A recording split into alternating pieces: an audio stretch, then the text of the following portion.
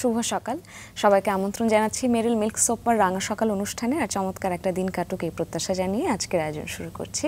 আমাদের সাথে প্রতিদিনই এমন একজন মানুষ থাকেন যিনি বা যারা আসলে বিভিন্ন স্তরে তাদের অবদান রেখে চলেছেন সমাজের বিভিন্ন স্তরে, এবং আজকেও এমন একজন মানুষ আছেন আমাদের সঙ্গে যার সঙ্গে আমরা পুরো ঘন্টা জুড়ে আড্ডা দেব, তার সফলতার কথা শুনবো, সংগ্রামের গল্প তো নিশ্চয়ই শুনবো, আর পুরো আয়োজন জুড়েই আপনাদের সাথে রয়েছি আমি নন্দিতা।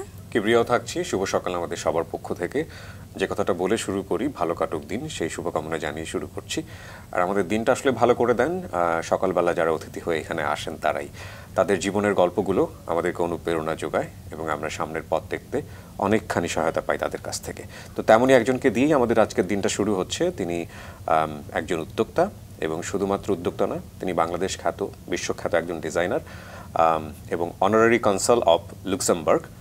তিনি আমাদের প্রিয় অতিথি নাসরিন জমির। চলুন তাকে আমরা শুভ সকাল জানাই। শুভ সকাল, কেমন আছেন? ভালো। এই প্রথমবার বোধহয় এখানে আসছি। না, এখানে অনেকেই আসেন প্রথমবার, কিন্তু আপনার সাথে আমাদের আর অন্যরকম একটা সম্পর্ক রয়েছে। সেটা যদি আড্ডায় আসে আমরা সেটা নিশ্চয়ই তুলে নিয়ে আসবো। তবে তার আগে আমরা একটু শৈশব থেকে শুরু করতে চাই। আমরা যতদূর জানি যে চট্টগ্রামে আপনার জন্ম হয়েছিল। চিটাগংয়ে আমার জন্ম হয়েছে। কি মনে পড়ে মানে শৈশবের এই অনুষ্ঠানে বসে? না, চিটাগং তো এত সুন্দর একটা শহর, আর আমার তো চাইল্ডহুড ওখানে সত্যি খুবই কি বলবো, অনেক মনে রাখার মতোই। এত সুন্দর বাসায় ছিলাম, আর বাবা মা এত বাগান পছন্দ করতেন, তো আমরা বড় হয়েছি ওরকম নেচারের সাথে, বাগানের সাথে। লেখাপড়া ওখানে করেছি।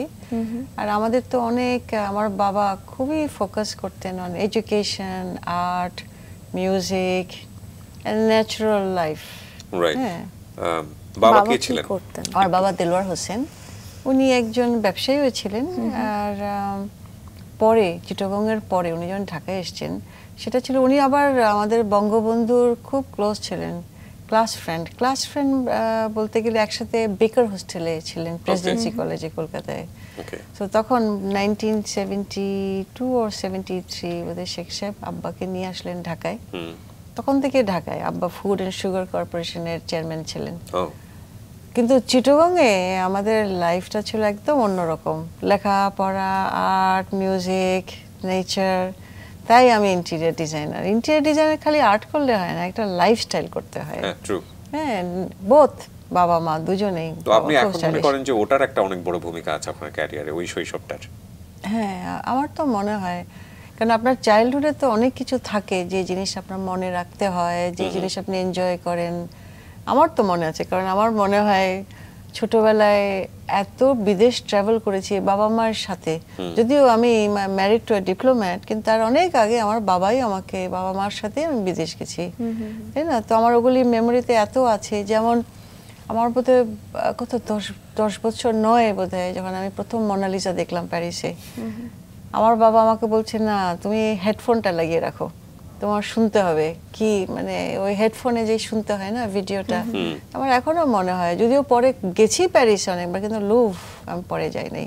কিন্তু ওসব এক্সপেরিয়েন্সে কিন্তু made me what I am today. So 9 এ আপনি 9 বছর বয়সে আপনি এটা ফিল করতে পারতেন, মোনালিসাকে ফিল করতে পারতেন? আমরা গেছি, আমার বাবা খুব বলতেন যে তোমার এখানে বসতে, অনেক অ্যাটেনশন দিত আমার বাবা মা দুজনেই আমাকে, দুজনেই। আপনি একাই ছিলেন? না, আমরা 3 ভাই বোন। আচ্ছা, হ্যাঁ, কিন্তু অনেক অ্যাটেনশন দিতেন, কারণ আমি মোর আর্টিস্টিক আমার অন্য ভাই বোন থেকে। তাই এটা দেখো, শেক্সপিয়ার যেখানে লন্ডনে গেছি, সেখানে উনি বলেন এটা বাড়ি, এটা ওর লেখা, কতটা মানে অনেক ইন্টারেস্ট। যেমন রোমে নিয়ে গেছেন, this is venous D মিলো, this is Michael অ্যাঞ্জেলোস special artwork. তো আমি ছোট থেকে দেখি, সামহাউ ওনারা আপনার ইন্টারেস্টটা বুঝতেন, যে কারণে এই সব জায়গাগুলোতে ওনারা নিয়ে গেছেন। এবং এট দ্য সেম টাইম আপনি ভীষণ ফরচুনেট এবং প্রিভিলেজড, যে কারণে আপনি আসলে পেরেছেন এই জিনিসগুলোর সাথে সেই বয়সে কানেক্ট করতে।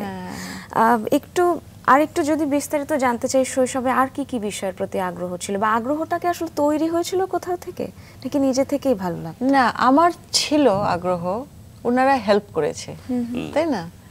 আর আমার মনে হয় বাবা মার কন্ট্রিবিউশনটা অনেক বড় হয়। সেটা তো বটে, অনেক অনেক বড়। তারপর মানে চিটাগংয়ে তো আমার নানার বাড়ি চিটাগং, আমার নানা বাড়ি আবার সিনেমা হলের মালিক ছিল, সব যত সিনেমা হল সব সিনেমা হলের নানার বাড়ির। আমরা এগুলি দেখতাম অনেক। But art is something you're born with. Yep. And then you improve on it. Right. It doesn't come just, you have to have it in your system. Right so কি হলো মানে ফ্যামিলি থেকে ইন্সপায়ার করা হলো নাকি তাদের অন্য কোনো ইচ্ছা ছিল আপনাকে নিয়ে? ক্যারিয়ার না না ওনাদের খুব ইচ্ছা ছিল যে আমি আর্টেই থাকি।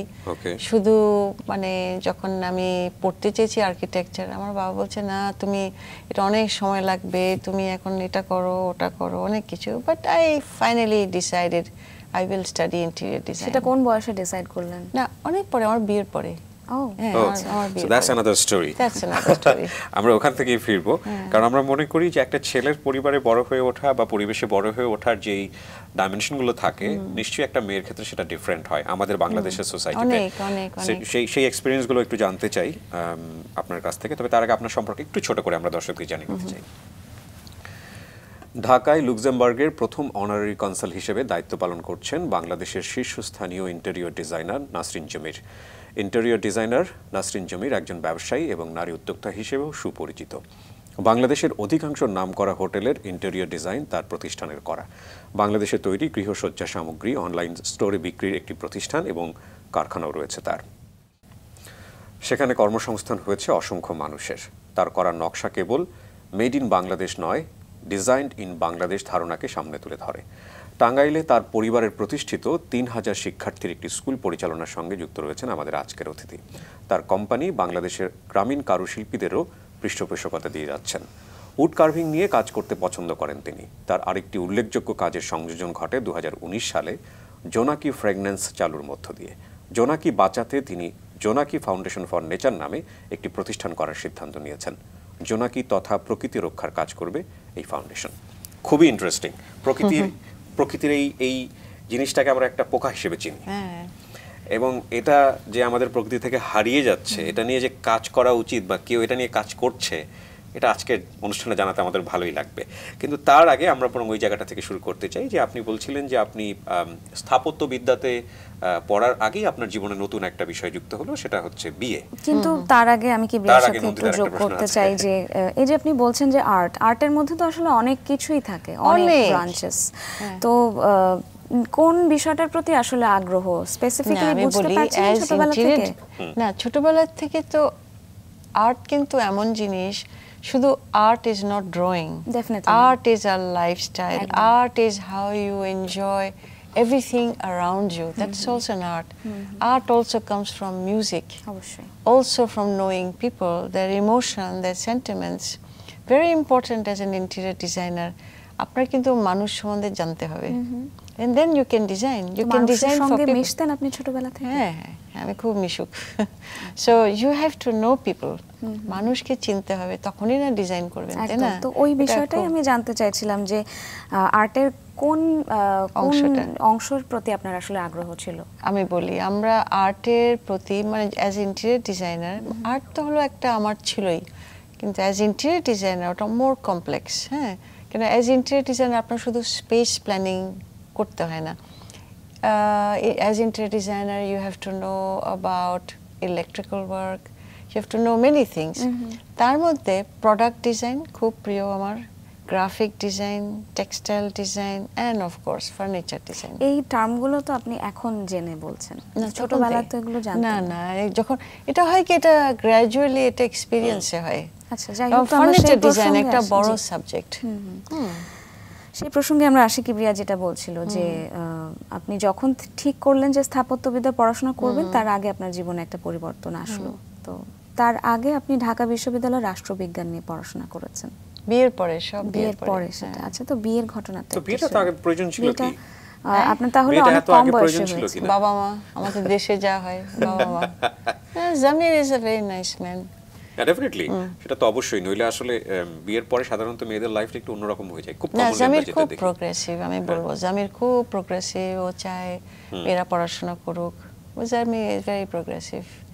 এইটা পার্থক্য তো লাইফে এখনো আছে, যে মেয়েদের একরকম লাইফ, ছেলেদের একরকম লাইফ। তো আমি খুব একটা ডিফিকাল্টি কিছু ফেস করি নাই, বাট জানি অসুবিধা থাকতে পারে। এবার আমি অত কিছু চিন্তা করি না, বাট আমি I just move ahead with what I wanted to do. Political সায়েন্সে পড়লেন কেন? Mostly political science and literature. এটা গ্র্যাজুয়েশনের জন্য, political science and literature. Political science, হ্যাঁ, চারিদিকে তো why not, it is also to know more about people, তাই না? পলিটিক্যাল সায়েন্স কিন্তু আপনার লোকজনের সাথে একটা যোগাযোগ রাখে, কি হচ্ছে দেশে, তাই না? খুব বুঝে শুনে পলিটিক্যাল সায়েন্সে যাওয়া নাকি ঠিক আছে আমাকে অনেক সময় যেটা হয় যে চান্স পাওয়া ওই সাবজেক্টে সেই কারণে আমি মোর লিটারেচার পারসন, পলিটিক্যাল সায়েন্স একটা এডিশনাল সাবজেক্ট, সেটাই বলবো। ওকে, যেটা এডিশনাল। সো আপনি ঢাকা ইউনিভার্সিটি থেকে পলিটিক্যাল সায়েন্স কমপ্লিট করলেন? হ্যাঁ হ্যাঁ, ঢাকা। আর পরে ইন্টেরিয়র ডিজাইন করেছি। ওকে, ওটা কত সালের দিকে? ইন্টেরিয়র ডিজাইন অ্যাবাউট 82 83 এরকম। ওই সময় আর এখনকার বিদ্যার মধ্যে তো নিশ্চয়ই আকাশ পাতাল পার্থক্য আছে। তখন কি বুঝতে পারছিলেন যে আপনার ক্যারিয়ারটা এদিকেই যাবে বা আপনি ফোকাসড হবেন এদিকেই? কোথায়? ইন্টেরিয়র ডিজাইনার পড়ার আগ মুহূর্ত পর্যন্ত বা পড়ার সময়টাতে? না না, যখন লেখাপড়া করেছি I did it with mind that I will have a career, তাই না? কিন্তু ক্যারিয়ারটা আই এম অনেক লাকি যে ক্যারিয়ারটা যে ভালো হবে, এই দিকে আসবে, সেটা আমি খুব একটা মানে কি হচ্ছিল যে আপনি একাডেমিক পড়াশোনা পড়তে পড়তেই দুই একটা ইন্টেরিয়র ডিজাইন করেছেন, তারপরে বিদ্যাটা নিলেন? না না না, তাহলে আমি বলবো আমার বিয়ের পরে আমি গ্র্যাজুয়েট হয়েছি, তারপরে আমাদের একটা পোস্টিং ছিল অটোয়াতে, কানাডাতে পোস্টিং ছিল। ওকে, তখন আমি ডিসাইড করেছি যে না, খুব ভালো ইউনিভার্সিটি আছে, সেখানে আমি কেন লেখাপড়াটা করি না। ওকে, লেখাপড়াটা করলাম, করে দেশে যখন এসেছি তখন আমার অসংখ্য কাজ ছিল, অসংখ্য। মানে সেটা আপনি কত সালের কথা বলছেন যখন দেশে ফিরে এলেন? 83। এর সেই সময় আসলে ইন্টেরিয়র ডিজাইন এই টার্মটাই কি খুব বেশি পরিচিত ছিল? সেটাই বলছি, সবাই আর্কিটেক্ট ছিল, ইন্টেরিয়র ডিজাইন কম। তারপর যেটা বলছিলেন যে আপনার অনেক কাজ ছিল। অনেক অনেক, কারণ ইট ওয়াজ এ ভেরি প্রোগ্রেসিভ কান্ট্রি। তখন আমি বুঝছি বাংলাদেশে কিন্তু it's becoming more and more progressive, তাই না?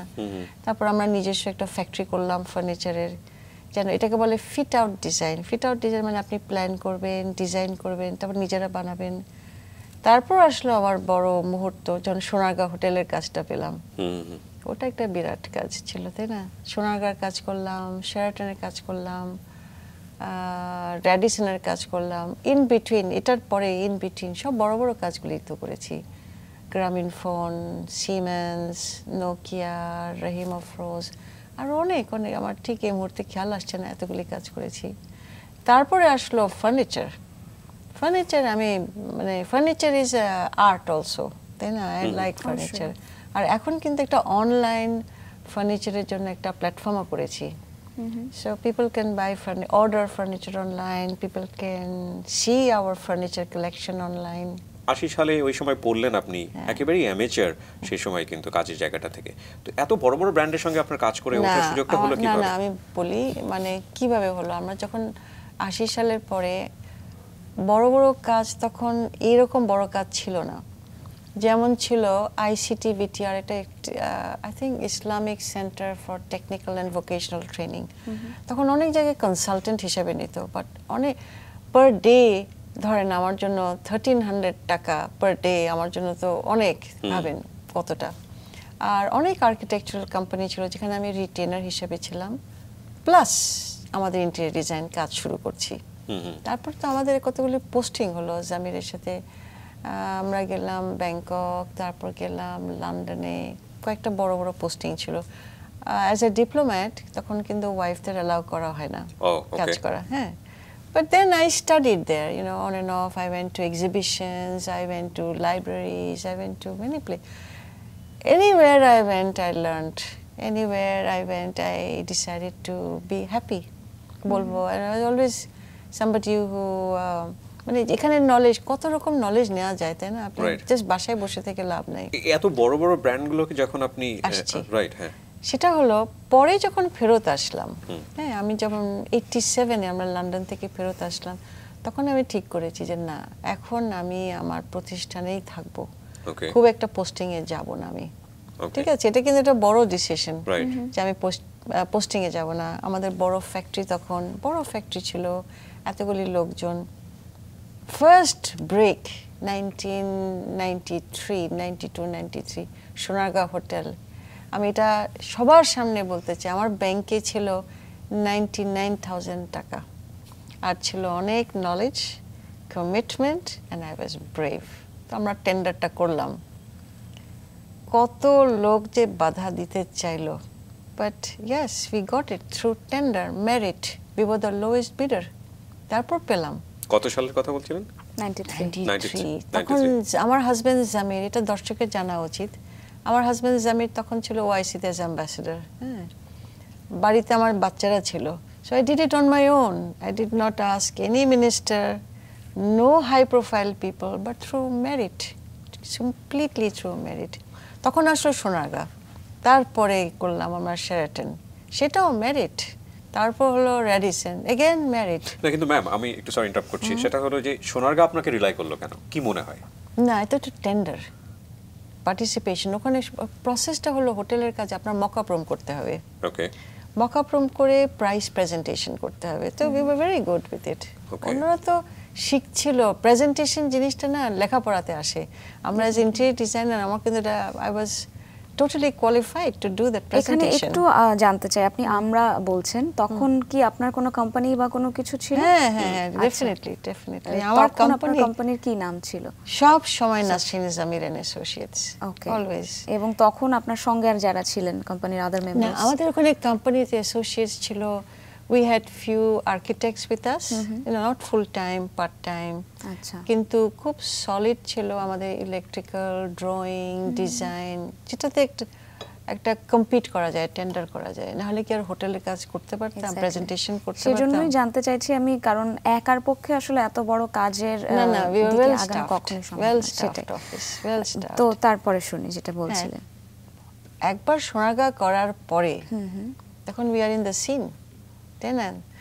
এখানে অনেক প্রফেশনালিজম লাগে, তো অনেকে হয়তো টেন্ডার করে with no professionalism, not at all, not at all.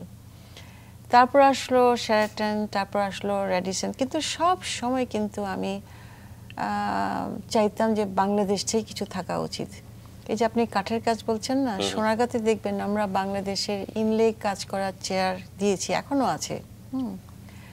সেই একই চেয়ার মধ্যে আমি প্রধানমন্ত্রীকেও দিয়েছি, কিন্তু ইনলে ছাড়া। ওনার খুব পছন্দ, প্রধানমন্ত্রীর আবার সেগুন কাঠ পছন্দ।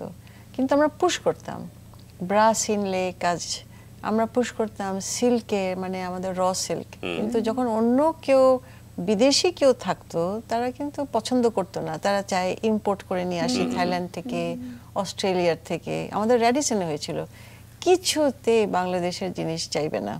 আমি পুশ করতাম বাংলাদেশি আর্ট তো আছেই, বাংলাদেশি সিল্ক, বাংলাদেশি কাঠ। You must have a certain amount of Bangladeshi furniture. Right. So I was pushing that, but I did get my job done.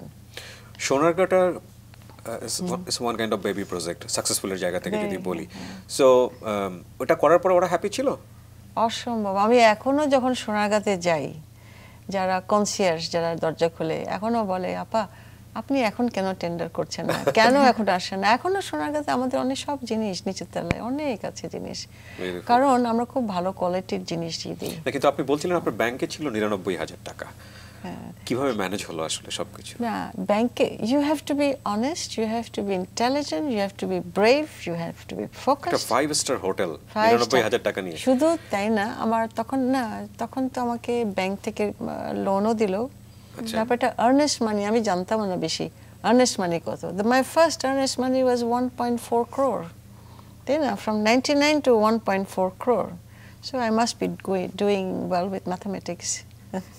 Wow. But you have to be brave and committed. And confident also. And confident, yes, of course. If I can do, I think. মানে সোনারগাঁ করার পর আর পেছন ফিরে তাকাতে হয়নি একের পর এক? ও আরেকটা বড় প্রজেক্ট করেছিলাম, এটা শেরাটনের পিছনে ইউনিসেফের 5তলা বিল্ডিং ছিল, সেটা আমাদের করা। ও ওকে, হিউজ প্রজেক্ট, সেটা আমাদের করা। সো একটার পর একটা তখন হচ্ছিল। সোনারগাঁ, শেরাটন, ইউনিসেফ, রেডিসন, অনেকগুলি। তখন আপনি ডিফারেন্সিয়েট করতেন কি করে? কারণ নিশ্চয়ই চাইতো যে একটা থেকে আরেকটা ডিফারেন্ট হোক। না, অনেক সময় যেমন রেডিসনে ওদের নিজেদের একটা ডিজাইনার ছিল, তারা একটা স্পেসিফিকেশন লিখে দিয়েছে। সো সেই স্পেসিফিকেশন অনুযায়ী আমাদের টেন্ডার করতে হতো।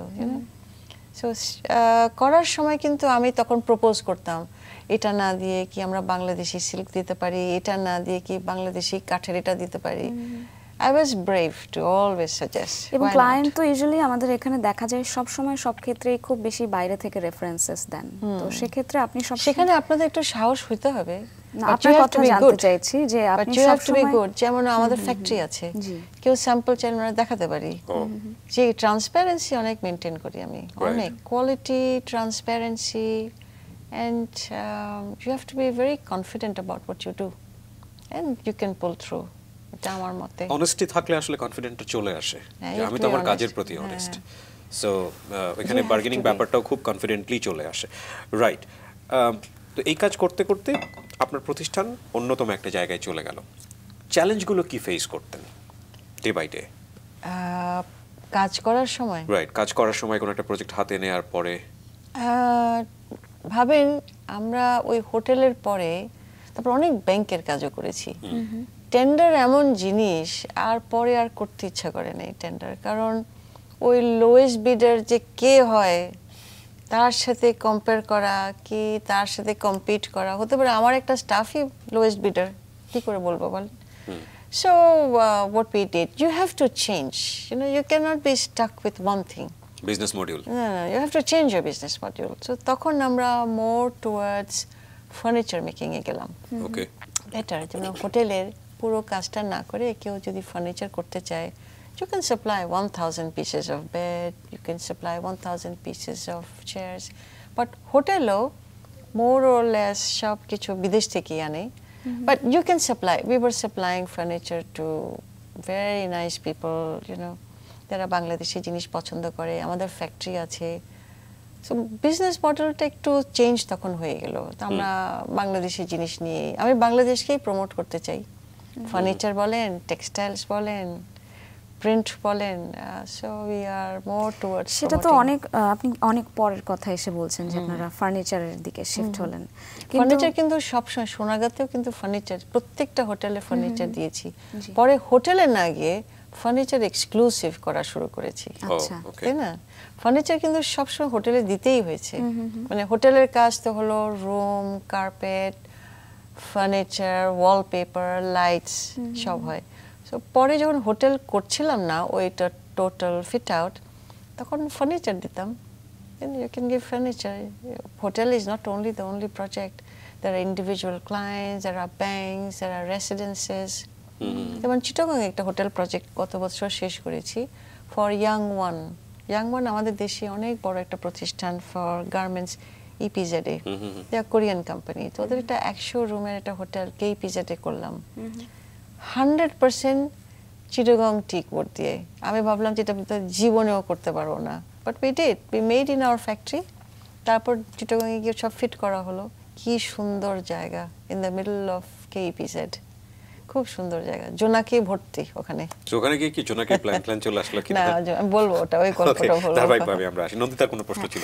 একটু আগে থেকে যদি আমরা একটা বিষয় জানতে চাই, আপনারা যখন হোটেলের কাজগুলো করা শুরু করলেন, সে সোনারগাঁর কথাই যদি বলি, ওই সময়টাতে তো আসলে বাংলাদেশে ইন্টারনেট একদমই অ্যাভেলেবল ছিল না, এবং এখন যে কোনো রিসোর্স বা রেফারেন্স পাওয়া যতখানি সহজ, তখন আসলে শুধুমাত্র হয়তো বা বইয়ের উপরে নির্ভরশীল হতে হতো বা বিভিন্ন ম্যাগাজিন বা আর্টিকেলস যদি বলি, তখন আসলে কিভাবে আপনারা ম্যানেজ করতেন? কি আমি? জি হ্যাঁ, আমি তো আবার বক্সে বসে থাকার মানুষ না। হ্যাঁ, সো আই ট্রাভেলড। আচ্ছা, I traveled and I went to all the top hotels in Southeast Asia. Oh. Best hotel, বলেন Ritz, Carlton, বলেন Hilton, every Four Seasons, সব হোটেলে গেছি, সব হোটেলে গিয়ে থেকেছি। হ্যাঁ, খালি দেখা না, I stayed, I looked, and I requirement, এখন সবচেয়ে ইম্পর্টেন্ট হলো রিকোয়ারমেন্ট, তারপর হলো সাইজ, ওই রুমে কোন সাইজটা হবে, তারপর আপনার যা বিদ্যা বুদ্ধি, আপনার ক্রিয়েটিভ এবিলিটি তখনই তৈরি হয়। আগে সব দেখবেন, দেখে রিকোয়ারমেন্টগুলি বুঝবেন, দেন you start drawing, then you start creating, and you start making samples. এখানে আমার ফ্যাক্টরিটা হলো একটা ইনভ্যালুয়েবল অ্যাসেট। যা যা ড্রয়িং করছি, যা যা চিন্তা করছি, ফ্যাক্টরিতে তৈরি হচ্ছে, যেটা অন্যদের হয় না। আমরা তো, অন্যরা তো শুধু ড্রয়িং করে, কিন্তু আমি তো লাইভ স্যাম্পল দেখাচ্ছি, তাই না? সো আমার মকাপ্রম তো বেস্ট হবেই। এবং আপনাদের ফ্যাক্টরিটা এখন কোথায়? নতুন বাজারে, বাড়িধারাতে। বাড়িধারাতে। একটা বিষয় আমরা আপনার সম্বন্ধে জেনেছি যে মেড ইন বাংলাদেশ নয়, বরং ডিজাইন ইন বাংলাদেশ, এই আইডিয়াটাকে আপনি সামনে তুলে ধরতে কাজ করছেন। এটা নিয়ে একটু বিস্তারিত জানতে চাই। আমি চাই যে বাংলাদেশে যে ডিজাইনটা খুব ইম্পর্টেন্ট, সবসময় ভাবি যে বিদেশি ডিজাইনটাই বেস্ট, নট এট অল। বাংলাদেশে ডিজাইন যদি করতে হয়, অ্যাটলিস্ট আমরা ডিজাইন, আমার মনে হয় এখানে যদি ডিজাইনের দক্ষতা থাকে, ক্রিয়েটিভিটি থাকে, কেন করতে পারবেন না? প্রোডাক্ট ডিজাইন যেমন আমার স্পেশালিটি প্রোডাক্ট ডিজাইন।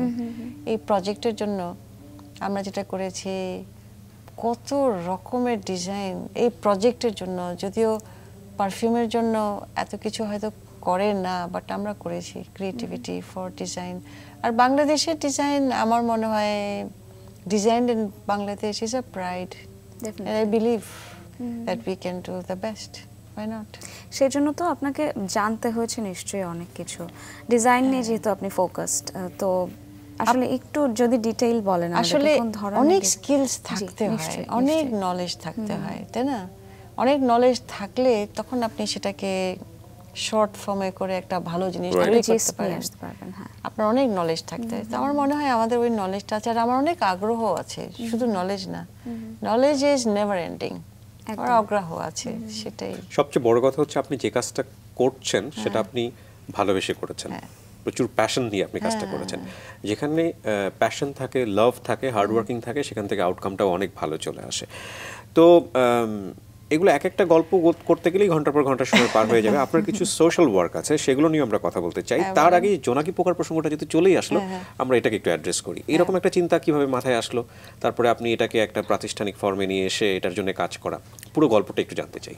হ্যাঁ, অনেক বড় গল্প, শর্ট ফর্মে বলবো। জি না, আমাদের ইন্টেরিয়র ডিজাইন তো অনেক দিন করলাম, সেখানে হোটেল বলেন, রেসিডেন্স, অফিস, ব্যাংকস, ফার্নিচার। মনে হলো যে এখানে একটা ডাইভার্সিফিকেশন দরকার, হয় না? একটা new thing, you should have something new injected. অন্যটাও থাকবে, এমন না যে ডিজাইন বাদ দিচ্ছি, নট এট অল। এখানে আমরা পারফিউমটাও রাখছি। 2017 সালে আমি চিন্তা করলাম যে একটা নতুন জিনিস ইন্ট্রোডিউস করা উচিত। নতুন জিনিসের কথা চিন্তা করতে গিয়ে তখন আমি ভাবলাম, আচ্ছা এই জিনিসটার একটা নাম দিতে হবে আমার, বাট বাঙালি নামই দেব, কোনো ফ্রেঞ্চ কোনো ইউরোপিয়ান নাম তো আমি দিবই না। তখন হঠাৎ মনে হলো, কেন এই ছোট ছোট বাতি জোনাকি, সেটা কেন দিচ্ছি না? এই ছোটবেলায় এত দেখেছি জোনাকি, এখন আর দেখি না। এই যে হোটেল করলাম আমরা চিটাগাংয়ে, এত সুন্দর জায়গা, পাহাড়, লেক, ফরেস্ট, কিন্তু জোনাকি আর দেখছি না। তখন আমার মাথায় হলো যে না, এটা নিয়ে আমি করি, আমার ব্র্যান্ডটা দিই। আর শুধু তাই না, জোনাকির একটা জিনিস, সবাই আমরা বলি পোকা, অ্যাকচুয়ালি আমি ইংরেজিতে বলতে চাই ইটস আ লুমিনাস ক্রিচার, কেন বাতি জ্বলে তো, তাই ওটার ট্যাগলাইন কিন্তু দিলাম জয় অফ লাইট, আধারে বাতি। It's a joy of light, জোনাকি is a joy of light. তাই আমি দেখলাম এই ব্র্যান্ডটা করলে বাংলাদেশ ব্র্যান্ড হয়, পোকাটা ব্র্যান্ড হয়, আর আমার একটা ইনিশিয়েটিভও থাকে, তাই না? একটা নতুন নাম। প্রথম কথা হচ্ছে পারফিউম নিয়ে বাংলাদেশে কাজ করাটা হয়তো ইজি, কিন্তু বাংলাদেশি ব্র্যান্ড নেম নিয়ে পারফিউম করাটা খুব ডিফিকাল্ট।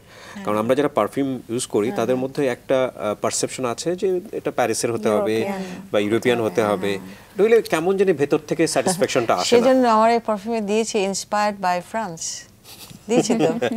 না, ওটাতে একটা কারণ আছে, কারণ এতগুলি পারফিউম, ফ্রেঞ্চ পারফিউম বোধহয় প্রত্যেকটা আমি ব্যবহার করেছি। আর এই কাজ করার সময় জানতে হয়, এখানে অনেক স্টাডি আছে, different notes, top note, middle note, base note, কি দিয়ে তৈরি হয় এই পারফিউম, কি দিয়ে তৈরি হয়, অনেক ধরনের জিনিস আছে। আমরা পারফিউমের একটা ছবি আছে, ওটা দেখেছিলাম, দেখে কিছুটা আইডিয়া করতে পারি আর কি, অনেক কিছু আছে। সো ইট ইজ ট্রুলি, মানে আমি যদি বলি it's inspired just by Bangladesh, no, perfume is always inspired by France. তারপর নলেজটা আমি বাংলাদেশে নিয়ে আসবো, তাই না? আপনার তো নলেজ আগে। আপনি শুরু করলেন 2017-তে, চিন্তা শুরু করলাম 2018-তে, আমি এটার উপরে লেখাপড়া করলাম ফুল ইয়ার, হ্যাঁ। আর 2019 সালে কাজটা, মানে formulation, whole process took place. তো জোনাকি ফ্রেগ্রেন্স কেন বলা হচ্ছে এটাকে? জোনাকি ফ্রেগ্রেন্স, এটা না, ফ্রেগ্রেন্সটার নাম দিয়েছি, এটা হলো ব্র্যান্ডের নাম হলো জোনাকি বাই নাসরিন জামির। ওকে। আর জোনাকি ফ্রেগ্রেন্সটা শর্ট ফর্মে দিয়েছি। ফ্রেগ্রেন্স মানে perfume, it could be Audi toilet, it could be perfume, it could be cologne, সেজন্য এটা ক্যাটাগরি করে দিয়েছি। আপনার কম্পিট ব্র্যান্ড কারা? মানে যদি কম্পিটিটরের কথা বলি, কাদের সাথে কম্পিট করছেন? বাংলাদেশে তো এখনো ওরকম ফ্রেগ্রেন্স তৈরি করে নাই, হ্যাঁ এখনো করে নাই, বাট দে ক্যান মেক অনেক অনেক হতে পারে। আমি জানি না, সবাই তো ইম্পোর্ট করে নিয়ে আসে। কিন্তু আপনি যখন তৈরি করেছেন তখন তো আপনার ইন্টারন্যাশনাল কিছু ব্র্যান্ড নিশ্চয়ই মাথায় ছিল যে আমি করলে অন্তত এটাকে টপকাতে চাই অথবা এর মতো হতে চাই। স্ট্যান্ডার্ড লেভেল একটা থাকে। Always Chanel. Okay. I must speak. Chanel for me is number one. Gabrielle Chanel, তার উপরে আমি কত লেখাপড়া করেছি, ও আর ছেলেদের উপরে লেখাপড়া করেছি টম ফোর্ড, among many, অনেক সত্যি পড়াশোনা করেছি, but Chanel is a woman's dream. Chanel, Dior, দুইটাই, বাট আমার জন্য Chanel নাম্বার 5। পড়াশোনাটা কি ইন্টারেস্টিং লেগেছে? আমার কাছে তো মনে হয় খুব কেমিক্যাল। হ্যাঁ, না না, এটা ডিফারেন্ট ওয়ার্ল্ড। আমি তো আমার এই টার্মিনোলজি বলি, it's a new world, it's a new adventure, it's a new challenge. এটা কি আপনার আসলে পারফিউম সম্বন্ধে জানতে যেই মনে হলো যে কিছু করি, নাকি কিছু করবার জন্য জানা? আগেই চিন্তা করেছি এটা করব, আচ্ছা, করার পরে লেখাপড়া করেছি এটার উপর। লেখাপড়া মানে আপনার জানতে হবে, যদিও ইটস আ কেমিক্যাল, বাট আপনার পারফিউম কি দিয়ে তৈরি হয়, বিভিন্ন পারফিউম, যেমন আমরা 5টা সেন্ট, একটা ফ্রিশিয়া, মেয়েদের জন্য 3টা, ফ্রিশিয়া নাইটস, নেরোলি ব্লসম, তারপর oriental jasmine. ফ্রিশিয়া Knights is mostly ফ্রিশিয়া, একটা flower and rose. Neroli is Bergamo, নিরোলি আর আরেকটা সিট্রাস। তারপর oriental jasmine, mostly jasmine and রোজ। আর ছেলেদের হলো আমারেটো, সান্টাল টাবাক। আমারেটো ইজ অলসো সিডার, কাঠের আছে, মাস্ক আছে, সান্টাল টাবাক, নাম, এগুলো সব নাম কিন্তু আমার রাখা। Sandalwood, tobacco. আর মাস্ক হলো এটা হরিণ থেকে নেয়, মাস্ক হলো একটা হরিণ থেকে একটা সার্টেন লিকুইড নেয়।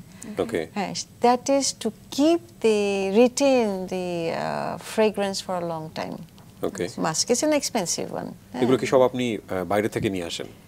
এটা ফর্মুলেশন করেছি, করে এটা বানানো হয়েছে মালয়েশিয়াতে, বাট আপনার পড়তে হবে তো, you have to know what you are doing, you have to know what you are talking about. কিন্তু আপনি বাংলাদেশে কাজ করতে চাইলে আপনার এমপ্লয়ি এই সেই ধরনের সেই ক্যাটাগরির এমপ্লয়ি কি পাওয়া যায়? It's a new business for Bangladesh. হ্যাঁ, it's a new business. So না, এটা একটু শিখতে হবে, একটু সময় লাগবে, but ultimately maybe we will have it made in Bangladesh. Ultimately তো করা উচিত। আপনার টার্গেট কাস্টমার কারা? আমি বলি দ্য অ্যাসপায়ারিং ইয়াং, বলি যারা লেখাপড়া শেষ করে একটা ল ফার্মে গেল বা কর্পোরেট অফিসে গেল কি ব্যাংকে গেল। সেক্ষেত্রে আপনার মনে হয় না যে জোনাকি নামটা নিয়ে ব্র্যান্ডিং এর ক্ষেত্রে প্রবলেম হতে পারে? প্রথম দিকে মনে হচ্ছিল, এখন তার মনে হচ্ছে না, একদম না। কত ইন্টারভিউ দিলাম, ম্যাক্সিমাম কেন জোনাকি, কেন জোনাকি, আপনার সবাই আগ্রহ জোনাকি। আমি তো এখন কোনো প্রবলেম দেখছি না, কারণ মানুষ, আমি দেখলাম বাংলাদেশ ইজ ভেরি প্রাউড। আপনি দেখেন পারফিউম আপনি সব জায়গায় নেন, দেন শ্যানেল, গ্যাব্রিয়েল শ্যানেল, কিন্তু ওর দেশের কিছু নেই। টম ফোর্ড ওর নাম, মার্ক জেকবস ওর নাম, বাট আমি আমার নামটা অনেক পরেই দিয়েছি, প্রথমে জোনাকিই ছিল, তারপর আমার ইন্টারন্যাশনাল ব্র্যান্ডাররা বললো তোমার নাম দিতেই হবে, বাই নাসরিন জামির দিতেই হবে, সো পরে দিলাম। বাট ইনিশিয়ালি ইট ওয়াজ জোনাকি, the brand, it must brand Bangladesh. Definitely আমাদের নিজেদেরকে প্রাউড ফিল করতে হবে এইসব জায়গাগুলোতে। শুধু আমার ব্র্যান্ডের এখানে সব জায়গায় কিন্তু নিচে লেখা আছে দ্য জয় অফ লাইট, এটাও বলা আছে। আমরা এই যে পাবলিসিটি করছি বা branding marketing, it's the joy of light. দেশের বাইরে যাচ্ছে এই প্রোডাক্টগুলো? মাত্র শুরু করলাম, আশা তো করছি। এখন পর্যন্ত আপনাদের কে যদি কেউ রিচ করতে চায় জোনাকি ফ্রেগ্রেন্সের ব্যাপারে, কিভাবে করতে পারে? হ্যাঁ, এখন এই মুহূর্তে আমি বলবো একটা জিনিস তো বলতে আমি বাধ্যই হচ্ছি, তাই না? ধরেন আমি প্রোডাক্ট ডিজাইন করলাম, প্রোডাক্ট সম্বন্ধে জানলাম, I could do the whole package together as a designer. হ্যাঁ, কিন্তু নেক্সট ফেজ হলো হাউ ডু ইউ মার্কেট। এটা তো আমার ফোর্টে না, আমার সাবজেক্ট না। এখানে বলবো I must say square toiletries was a great help. Square toiletries আমাদের ডিস্ট্রিবিউশন আর মার্কেটিং পার্টনার, তো ওদের তো হিউজ জায়ান্ট মেশিনারি, আমি বলবো ওরা রিয়েলি এক্সপার্ট। শুধু তাই না, ভেরি হেল্পফুল। সো ওদের সাহায্য নিয়ে বিভিন্ন সুপার স্টোরে আছে, ইউনিমার্ট, আলমাস, ঢালিজ, সহজ, আলমাদিনা, আর অনলাইন স্টোর আমাদের আছে, jonakifragrance.com। এবং এটা ওয়েবসাইটে হ্যাঁ এখানে বিক্রি হচ্ছে বাহ। তো আমরা এটাও জেনে রাখলাম যে কোনো সুপার শপে আমরা পেয়ে যাব জোনাকি ফ্রেগ্রেন্স এন্ড অলসো অনলাইন হ্যাঁ এখন যা মানে অনেক লোক হয়তো বাইরে যাবে না, they can buy online. Definitely I will buy it. Kibria কিছুক্ষণ আগে বলছিল যে আপনার অনেকগুলো সামাজিক কর্মকাণ্ড আছে এবং তার মধ্যে একটা হচ্ছে আপনার পরিবারের প্রতিষ্ঠিত 3000 শিক্ষার্থীর একটা স্কুল এবং সেটা পরিচালনার সঙ্গে আপনি যুক্ত রয়েছেন, এইটা নিয়ে একটু জানতে চাই বিস্তারিত। হ্যাঁ এটা কিন্তু সম্পূর্ণ আমার বাবা, উনি আমি টাঙ্গাইলের মেয়ে, জি হ্যাঁ তো দেলদুয়ারে আমার দাদার একটা বড় জমি ছিল, সেটা আমার বাবা ফাউন্ডিং প্রেসিডেন্ট, উনি একটা বড় স্কুল করেছেন এবং বোধহয় 3000+ ছাত্রছাত্রী, টেকনিক্যাল এন্ড ভোকেশনাল ট্রেনিং, সবাই দেখলাম ম্যাট্রিক পরীক্ষায় সব জিপিএ 5, সবাই জিপিএ 5, কত স্টুডেন্ট কত কিছু হলো। তো এটা আমাদের পরিবারের অনেক বড় একটা কন্ট্রিবিউশন, তাই না? তো সেখান থেকে আমরা সবাই আমার বাবার 12 ভাই বোন সবাই একসাথে কাজটা করছে। তো আমরা ইন আওয়ার ওন ওয়ে, আমি একটা ভিডিও করে ওনাকে আমি গিফট করে দিলাম। সোশ্যাল কজ তো করা উচিত, তাই না? আর জোনাকির জন্য যে ফাউন্ডেশনটা করলাম, জোনাকি ফাউন্ডেশন ফর নেচার, এটা খুব শখ করেই করছি, কারণ আমাদের দেশে জোনাকি কোথায় দেখা তো যায় না, তাই না? যে আর চিটোয়াংয়ে দেখা যেত, এখন চিটোয়াং তো অতটা গ্রিন নাই, কেইপিজেডে দেখলাম অনেক গ্রিন, ঢাকায় তো দেখাও যায় না। বাট আমাদের মতো মানুষ, আমি শুধু কি ফ্রেগ্রেন্স বানাবো, আমার কিছু করার নাই জোনাকির জন্য, ছোট্ট একটা পোকা, তার জন্য তো কিছু করা উচিত, তাই না? তাই এই ফাউন্ডেশনে আমার ভিশনটা হলো মোর গ্রিন, মানে জোনাকি যেন থাকে, জোনাকি যেন দেখতে পাই, সেভাবেই লক্ষ্য। আর আমরা চাচ্ছিলাম part of the profit sales, হ্যাঁ part of our profit should go into keeping the জোনাকি অ্যালাইভ এন্ড টু হেল্প। এটার জন্য কোনো রিসার্চ করছেন, গবেষণা করছেন? প্রথমে একটা ফাউন্ডেশন করছি, এটা বোধহয় আজকে কালকের মতো হয়ে যাচ্ছে। তারপর আমার ভিশনটা রেখেছি, ভিশনটা রেখে শুরু করব আমরা ডিফারেন্ট অ্যাওয়ারনেস টক, হ্যাঁ ডিফারেন্ট অ্যাওয়ারনেস, একটা লঞ্চও হবে। ঠিক আমার জোনাকি ফ্রেগ্রেন্স যেটা লঞ্চ হলো, জোনাকি ফাউন্ডেশন একটা বড় লঞ্চ হবে। I will have top minds in it, top minds to help, কারণ বাংলাদেশ হলো গ্রিন বাংলাদেশ, আর জোনাকি তো ওখানে থাকতেই হবে ডেফিনেটলি। হ্যাঁ একটা খুব সুন্দর সেইং আছে, যদি আপনার জোনাকির মতো পোকা না থাকে তো পাখিও থাকবে না, পাখি না থাকলে তো গাছও থাকবে না, আর গাছ না থাকলে তো আমাদের ফুলও থাকবে না, এন্টায়ার ইকোসিস্টেম ইনফ্লুয়েন্সড হবে শুড বি। আর আরেকটা সাবজেক্ট আছে যেটা অনেক উইভারদেরও হেল্প করেছি আমি, in the sense to keep up the quality of textiles. যেমন আমি টাঙ্গাইলের শাড়ি পরেই এসেছি, টাঙ্গাইলের সুতি, টাঙ্গাইলের কটন কল্পনার বাইরে সুন্দর, তাই না? আমরা শুধু জামদানি দিয়ে কাজ করি, তাই না? কিন্তু টাঙ্গাইলের যে কাপড় চোপড়, টাঙ্গাইলের সুতি এক্সকুইজিট। আমি টাঙ্গাইলের সুতি দিয়ে কত ধরনের ডিজাইন করেছি, বেড লিনেন, কার্টেন, অনেক রকমের। বাট ওটা আমার কোনো বিক্রি হয়নি, হয়তো একদিন হবে। বাট এই এক একটা ধরেন আমাদের থাইল্যান্ডে ওদের যে রানী, বিভিন্ন ডিস্ট্রিক্ট কে কি ভালো করে, যেমন আমাদের রাঙ্গামাটিতে খুব সুন্দর এরা পাহাড়ি কাপড়ের টেক্সটাইল করে, তাই না?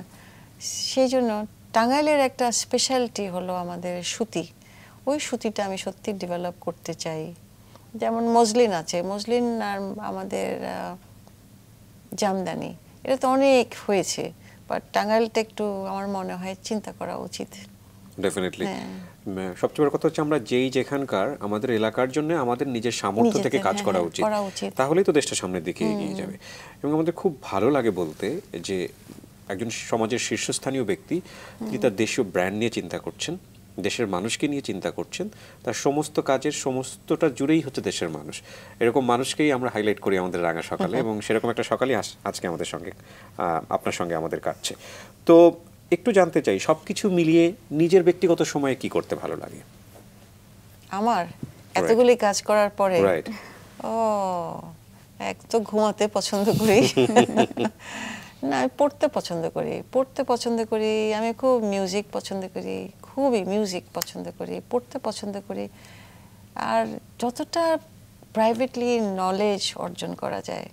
আমার ওই খুব এই অভ্যাসটা আছে, বিভিন্ন রকমের নলেজ বিভিন্ন জায়গায়, কারণ আমার তো এতগুলি সাবজেক্ট আলাপ হয় না, তো লেখাপড়াটা করি privately on different level. Okay, on different level. যে বিষয়টা, যে একটা প্রশ্ন আমার মাথায় ঘুরছে অনেকক্ষণ ধরে আসলে আপনার কথা শুনে, সেটা হচ্ছে যে আর্ট অ্যান্ড কালচার এক একজন তো আসলে এক এক দিকে নিয়ে যায় বা বিভিন্নভাবে আসলে সেটাকে এক্সেল করে। তো আপনার ক্ষেত্রে যেটা হয়েছে যে আর্টের বিভিন্ন মাধ্যম আসলে আপনি কাজের মধ্যে দিয়ে এক্সেল করেছেন, কিন্তু সবার আগে আসলে কি সেটা কি একদম অ্যাপিটাইট অফ ইনার মাইন্ড, নাকি সেটাকে কোনো কাজে নিয়ে যাওয়া, নাকি মানুষের জন্য কিছু করা, কোনটা? দুইটাই। মানুষের জন্য design is an invaluable asset. আমি বলি ডিজাইন যদি ভালো করি বা ডিজাইনের একটা ভ্যালু আছে, ডেফিনেটলি। আপনি যদি কাপ খুব সুন্দর ডিজাইন করেন, খুব simple, you can sell. But আমি ওই কমার্শিয়াল দিকটা কমই চিন্তা করি। এটাই জানতে চাইছি। না, আমি কমার্শিয়াল দিকটা কম চিন্তা করি। আমি আগে ডিজাইনের উপরে চিন্তা করি। You should Excel. মানে সবার আগে আপনার নিজের আমার কিন্তু happy with being a designer, very happy, কারণ এটা এত vast field of design, art and creativity, এটার কোনো লিমিট আমি দেখি না। But I am very happy with it. But জোনাকি makes me very happy for the time being. কারণ এটা কিন্তু জোনাকি কিন্তু সত্যি মানুষ প্রথম দিকে আপনি যেটা বললেন, এই ব্র্যান্ড নিয়ে অনেকে প্রশ্ন করেছে, আমি এখন দেখছি না এই ব্র্যান্ড নিয়ে কেউ প্রশ্ন করছে। এই ব্র্যান্ড আমি বাইরে চাই, এটা বিদেশি প্ল্যাটফর্মে যাক। ডেফিনেটলি, বিকজ এটার ফিউচারটা তো আপনি বুঝতে পারছেন যে এটার একটা চমৎকার ফিউচার আছে, এবং নিশ্চয়ই আপনি গ্রাউন্ড ওয়ার্ক করেই এটার মাঠে নেমেছেন। আমি করেছি, কিন্তু অনেক স্টাডি করে, রিভিউ রিসার্চ করে এটাতে এসেছি। এবং এখন পর্যন্ত যারা কাস্টমার যারা অ্যাভেল করছেন এটা, তাদের কি রকম রিভিউ? তারা বলছে তোমার পারফিউমের Saint is so beautiful. It's almost as nice as Chanel. Okay, and sustainability নিয়ে যদি জানতে চাই, sustainability নিয়ে যদি জানতে চাই পারফিউমে, আচ্ছা 3 years plus. Okay, 3 years plus for the perfume. আর আপনি যদি যেটা না 3 years টা হলো the box, মানে whole bottle. মানে আমরা যদি আর লং লাস্টিং যদি বলতে চাই, লং লাস্টিং বলে, হ্যাঁ, it is 5+ hours. ওকে, হ্যাঁ, অফ কোর্স। মানে সকালে দিলে সন্ধ্যা পর্যন্ত টেনশন ফ্রি থাকতে পারবে তুমি, নন্দিতা। ওকে, আমরা একটা জিনিস একটু জানতে চাই, আপনার পুরো গল্পটা শুনে আমার কাছে যেটা মনে হয়েছে, যেটা আপনি করেছেন লাইফে হুইচ ইজ ইউনিক, এটা একটা সাকসেসফুল মানুষের জন্য বোধহয় খুব ইম্পর্টেন্ট, যে আসলে আমি যে কাজটা করছি সেটা ইউনিক হতে হবে। মাস্ট। তো আপনি ইউনিকনেসটা ডিফাইন করেন কিভাবে? মানে একেবারে আপনার নিজের কথাটাই জানতে চাই। এটা ভিন্ন হতে হবে, কোয়ালিটি টপ ক্লাস হতে হবে, আর precision must be very precise. যেমন একটা কাপ নিলেন, এটা ডিজাইন ইউনিক হতে হবে, precise in the making process, ওইভাবে আপনি যদি বুঝতে চান। অ্যান্ড আপনার কিন্তু এটাতে একটা করতে হবে, স্টাডি করতে হবে, কোন জিনিস, what will make your product unique. এটা তো আপনার স্টাডি করতে হবে। You have to be creative, right, to get that unique feeling. মার্কেটে কি আছে সেটা জানতে হবে, কি নেই সেটাও জানতে হবে, রাইট। আপনার স্টাডি করতে হবে what will make your product unique. বুঝেছেন? সেটা আপনার চিন্তা করতে হবে। জাস্ট একটা ড্রয়িং করে, জাস্ট একটা জিনিস, আপনি অতটা কমার্শিয়াল হলে হবে না, কিন্তু খুব বেশি কমার্শিয়াল হলে হবে না। কমার্শিয়াল হবেন পরে, আগে জিনিসটা তৈরি হোক, তারপর কমার্শিয়ালিজম। আমার কাছে কেন জানি মনে হয় জিনিসটা ইউনিক হলে অটোমেটিক্যালি এটা কমার্শিয়ালিজম চলে আসে। যেতে পারে, হ্যাঁ, আসবে। এবং আর্টের সাথে তো আসলে মার্কেটিং এর খুব ঘনিষ্ঠ সম্পর্কই আছে। আর্ট কিন্তু একটা বড় subject, art design is a big subject. So art end design আমার স্কিল আছে বলে আজকে আমি এই ফ্রেগ্রেন্সটা তৈরি করতে পেরেছি। এটা না হলে কিন্তু ডিফিকাল্ট হতো, তাই না? কঠিন সাবজেক্ট। এবং সবথেকে বড় কথা যে বাংলাদেশে আপনি প্রথম সাহস করেছেন এই জায়গাটাতে কাজ করবে, তো সেই জায়গা থেকে আপনি পায়োনিয়ার, এবং আমরা আসলে আশাবাদী যে আপনাকে দেখে হয়তো আর অনেকে সাহস করবে বা অন্তত পক্ষে জানবার হবে। সেটাই। আমি কেন, আমার থেকে শিখে অন্যরাও করবে, অবশ্যই অবশ্যই।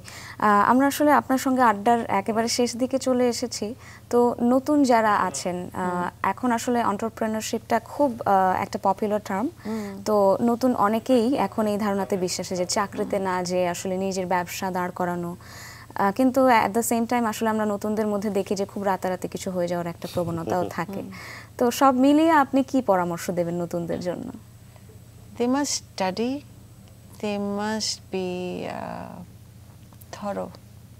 যেটাই করবে সেটা একটা থরনেস থাকা উচিত, ধৈর্য থাকতে হবে, মানে 1 থেকে 10 যেন না হয়, ধাপে ধাপে স্টাডির পড়াশোনা করতে হবে। You have to B intelligent, creative.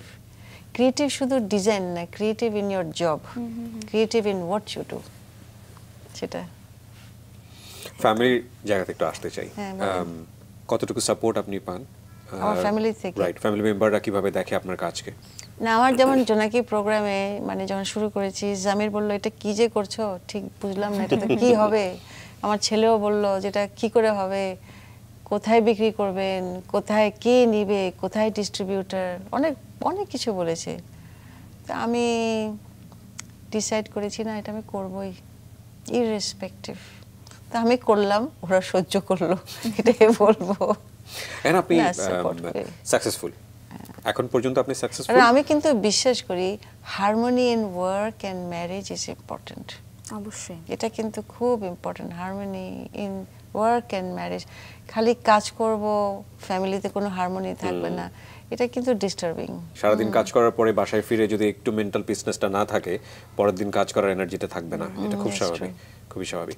So আপনি যেটা হয় আমাদের বাঙালি মেয়েদের ক্ষেত্রে, আপনার ক্ষেত্রেও সেটাই হয়েছে, আর্লি ম্যারেজ হয়ে গিয়েছে, একটা সংসার আপনাকে সামলাতে হয়েছে, তারপরে আপনি আইকনিক ওয়ার্ক করেছেন।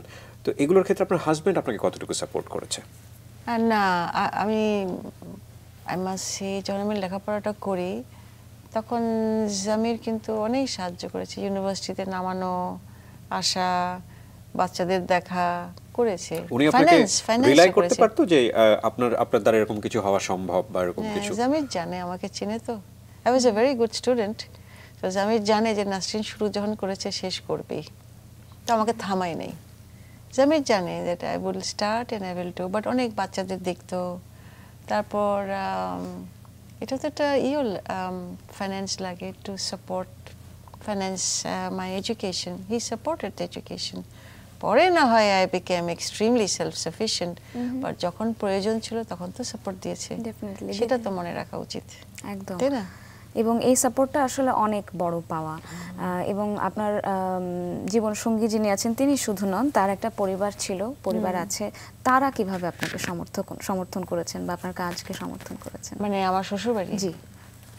আমি বলবো জামিরের ফ্যামিলি, ওরা কিন্তু অনেক এডুকেশন ওরিয়েন্টেড পারসন।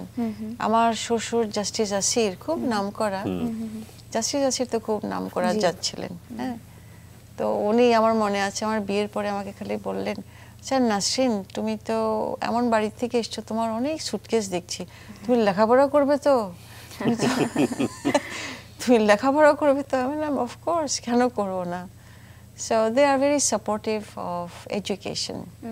কিন্তু আপনার যে কেউ নিজের থেকে সাহস থাকতে হয়, সেটা তো অবশ্যই। নিজের থেকে যতই সাপোর্ট হাজবেন্ড দিক, শ্বশুরবাড়ির দিক, যে যেটাই দিক, নিজের সাহস থাকতেই হয়। আমরা এটা বিশ্বাস করি, প্রত্যেকটা মানুষের জীবনে কোনো না কোনো সময় সে ডিফিকাল্ট টাইম পাস করে এবং ফ্রাস্ট্রেশনে চলে যায়, তারপর আবার সেটা থেকে ওভারকাম করে।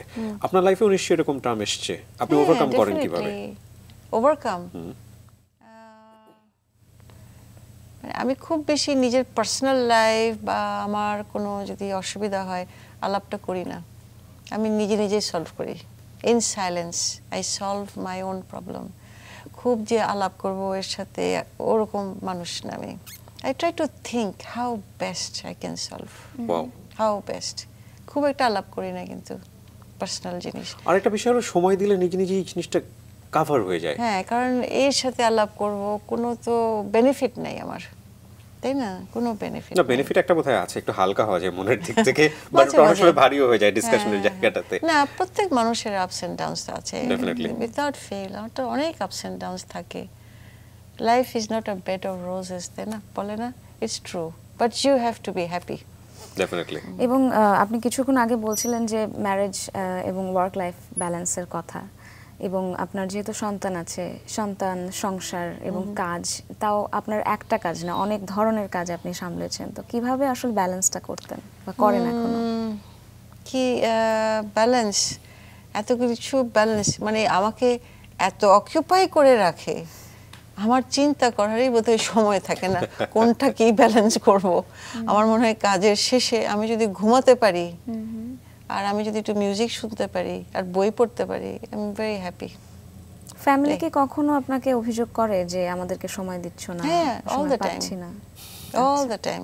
যে আমি কিন্তু এই জোনাকির সময় আমি বলেই দিয়েছি যে আমি খুব একটা সময় দিতে পারবো না, কারণ এটাতে এত কাজ, অনেক পরিশ্রম, এটা বলার মতো না পরিশ্রম, বাট হয়ে তো গেছে।